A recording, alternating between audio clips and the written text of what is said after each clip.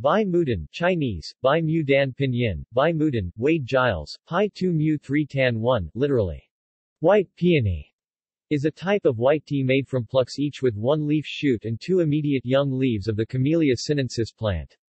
Bai Mudan is sometimes preferred by white tea drinkers for its fuller flavor and greater potency than the other major type of white tea, Bai Hao Yinzhen.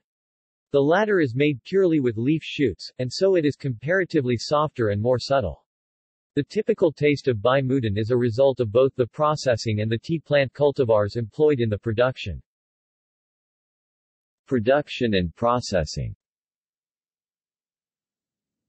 The family of tea cultivars used in producing Bai Mudan are the Dai Bai varieties. In eastern Fujian, the cultivar Futing Dai Bai is used. In northern Fujian, the Zhenga Dai Bai cultivar is used. The differences in the plant yield two distinct styles of Bai Mudan, the Futing variety and the Zhenga variety. Genuine Bai Mudan is a white tea, therefore, it is a slightly oxidized tea.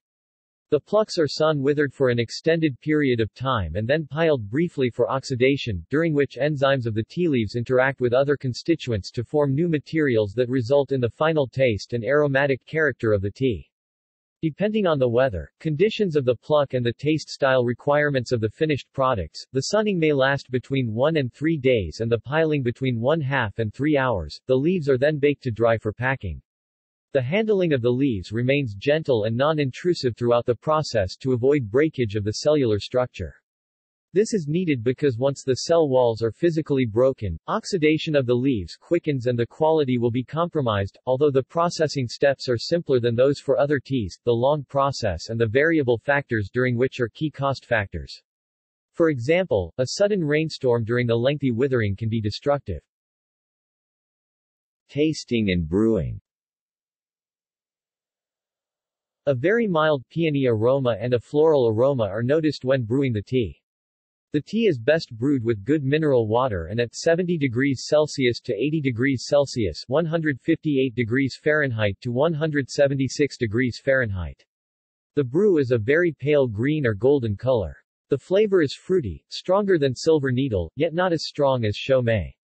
The finest quality should have a shimmering clear infusion with a delicate lingering fragrance and a fresh, mellow, sweet taste devoid of astringency, and grassy flavors. See also: silver needle tea, white tea, Robert Fortune, Shou Mei tea. Varieties. Gushan otherwise known as Drum Mountain White Cloud is a good quality Bai Mudan, originally grown by Buddhist monks at the monastery on Drum Mountain in the Fujian province. The tea has a nutty aroma and was apparently tasted by Robert Fortune on his trip to China. References. Further reading. Master Lam Kam Chun et al., 2002. The Way of Tea. Gaia Books. ISBN 1-85675-143-0. Christopher Roberson, 2000, White Tea, China, from usenetsrec.food.drink.tfaq, via Pages, Ripco. Net.